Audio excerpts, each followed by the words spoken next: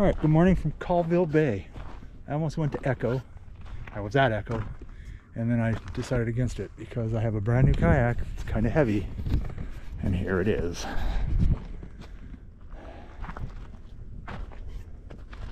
It's a beast. It is a monstrosity. 360 angler, Blue Sky, pedal, 12:1 ratio, 13 feet 4 long, 48 inches wide. Look at these. These are 20-inch tires on my landing gear.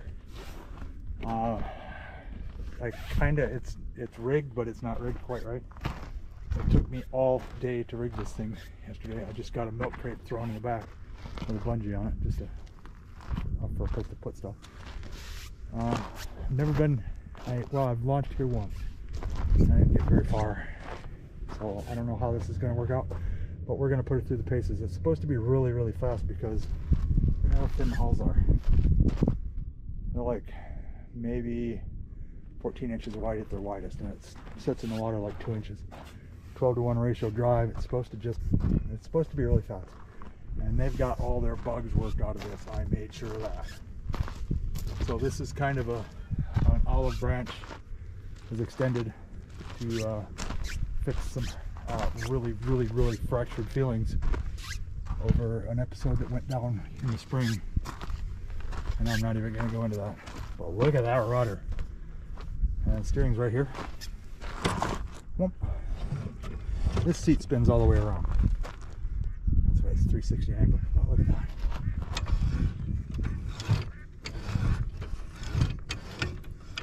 So yeah, got some jigs, got some deep divers, got good old Reliable right there. Life vest is right there. Now I got to get off the ramp and start looking around. And as always, I am permitted to film in the park, so let's go fishing.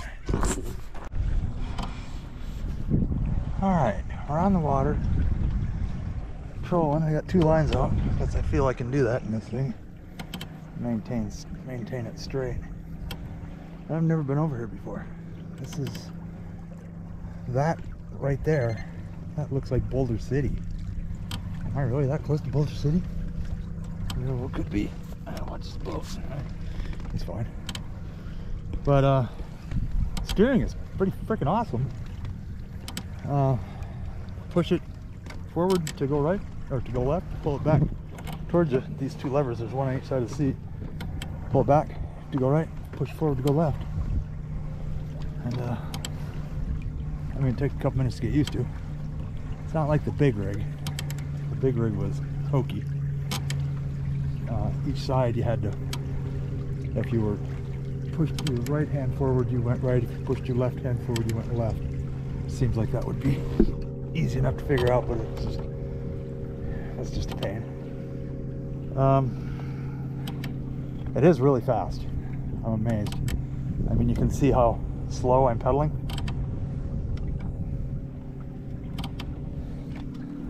And I'm going almost 2 miles an hour. That creak is my boot hitting the pedals. It's rubbing on the pedals. That is Boulder City. That's the tower right there. I am, what am I? East of the tower, I guess it would be. Huh. I never knew that. I never knew it was that close. I guess it is because it's only like 12 miles up the road. That means that government washes around this corner right here. It's pretty cool.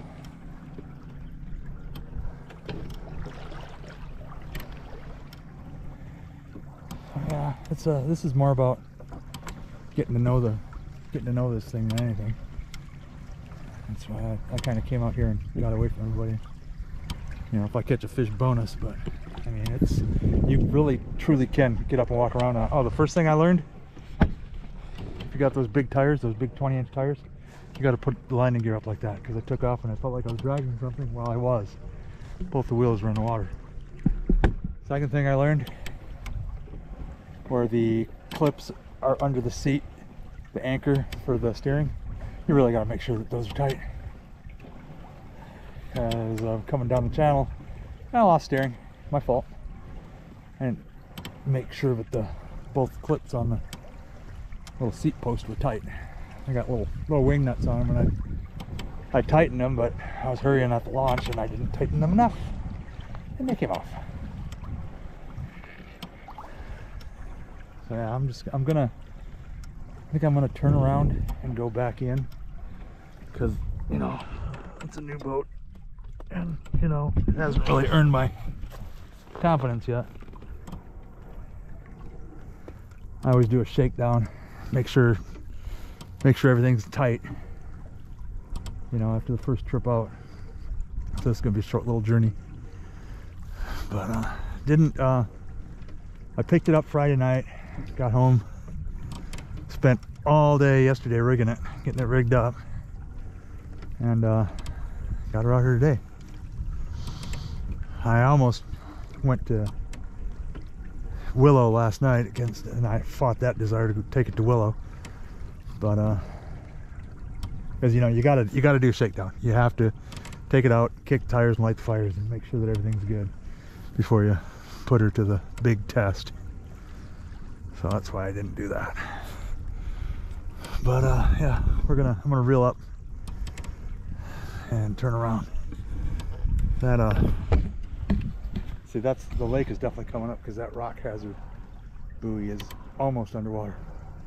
It's not coming up fast, not coming up much, but it is coming up. And at this point, I'll take anything I can get. All right, so I wanted one of these when they came out with them like 7 years ago. And I'm kind of glad I didn't get it then, because they have made a bunch of improvements on them. Right there, that's the biggest improvement. 12-to-1 ratio, maintenance-free drive. It's a belt.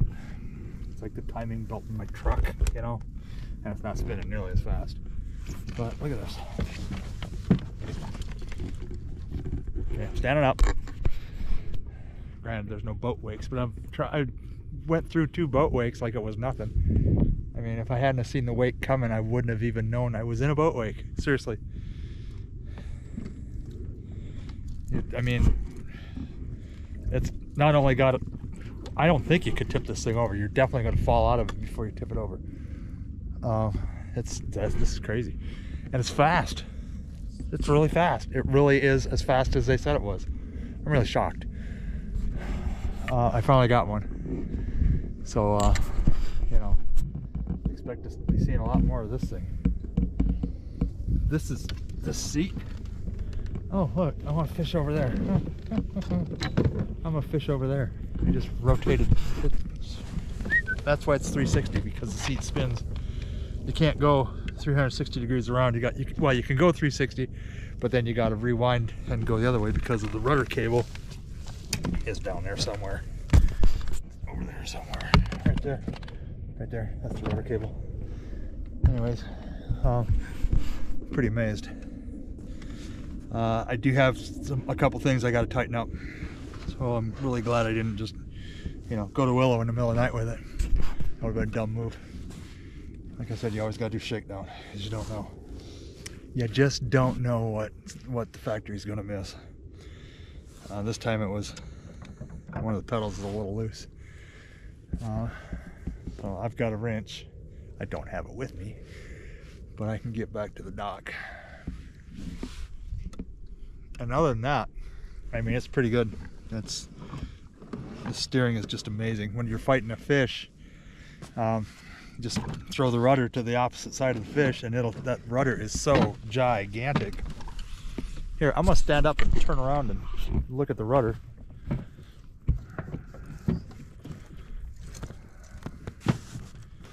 There we go, turned around. All right. Look at that rudder. That's my seat turning. So yeah, that's pretty cool. Dig it a lot. So we're gonna go home. We're gonna put my Black Pack Pro right there, and I'm just gonna use this rod holder right here for the camera, like always, and I'll run that one that's there right where it is, and just face it forward. But and then I'm gonna run my Nakwa into that hatch right there, and do away with that. I mean, that was a good idea just to get me on the water, but it's way overkill, and it's taking up space that, you know, it's preventing me from going 360 right now. Not like I really need to go 360, but it's kind of cool to be able to go 360.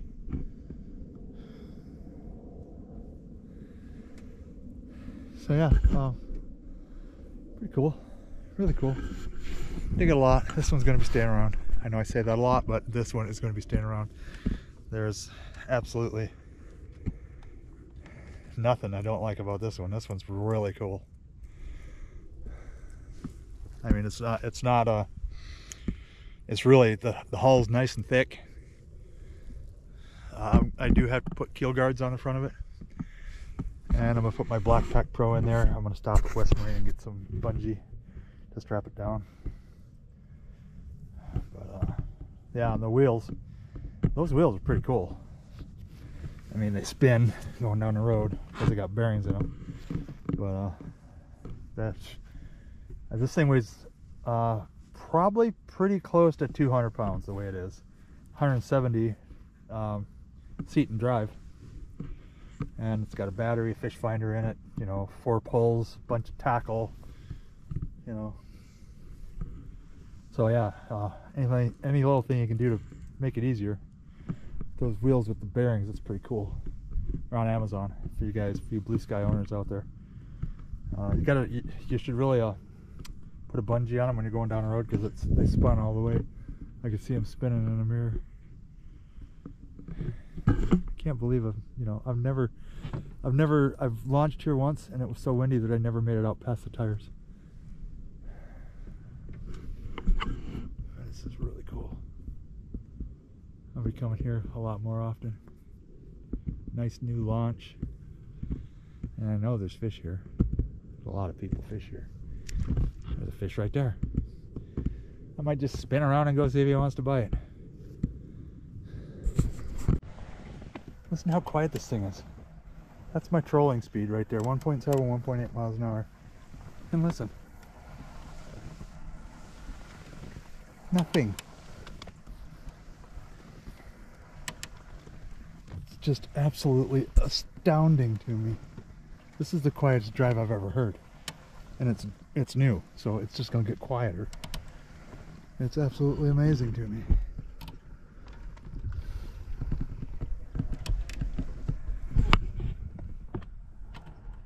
Alright.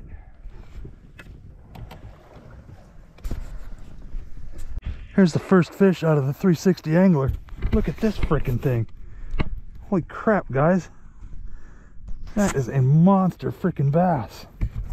And I think I got both lines. Look at that. Wow. Alrighty. Not skunked. Wasn't really even trying. I just saw fish surfacing over here. I thought I'd come over here and see if one would bite. And there he did. So I was untangling my lines and that fish got off. But that was a nice fish. For you bass guys out there, that's pretty cool. I guess that's why y'all come to Callville. That's where they are, apparently. Alright, how maneuverable is it, you want to know? I'm just sitting here spinning donuts. There's the rudder crank all the way to the one side, and there's a boat going. I should probably get out of his way, so I'll crank the other way.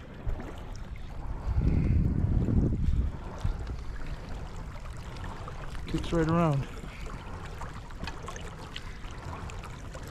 I'd say that's pretty maneuverable for something as huge as this thing is. Alright, I'm about to get out of the water. Launch it right up here. And we'll do an outro from once I get up out of the water.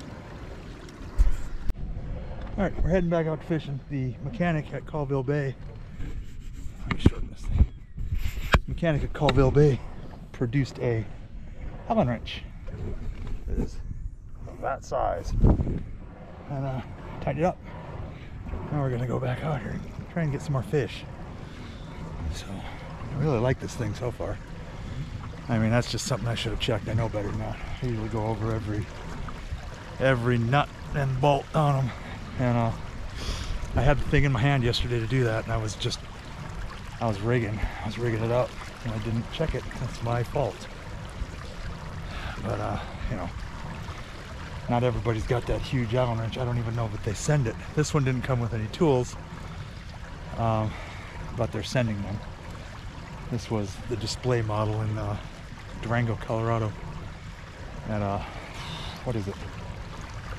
Four Corners River Sports, I believe it is. That's where it came from. So yeah, it wasn't a demo, it was a floor model. So there was a couple things. I had to find the screw that holds that little thwart bar in right there, that holds the drive in. That wasn't in it.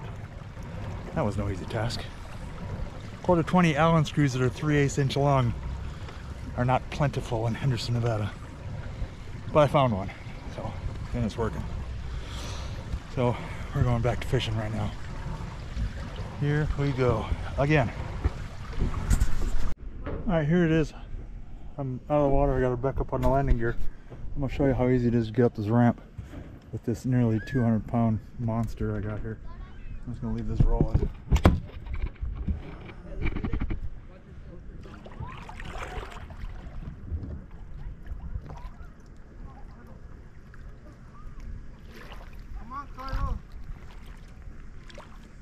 Keep in mind, I've never done this at this ramp. This is the first time I'm pulling this boat out of the water. So.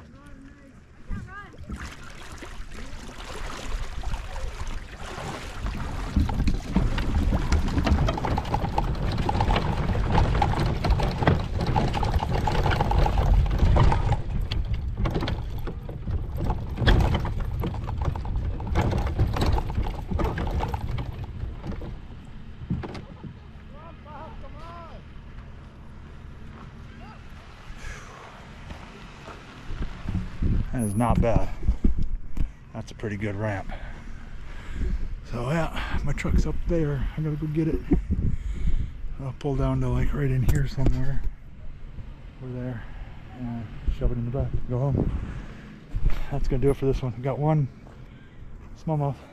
And that was pretty much it. It was more about just getting to know this thing. This rudder is absolutely freaking amazing. It's aluminum. What isn't plastic on this outside the pontoons? It's all aluminum. Yeah, really stable, shockingly fast. So you guys know the routine. Smash that little dude right over there in the kayak if you like what you saw. Give it a share, and I'll see you on the water. Thanks for watching.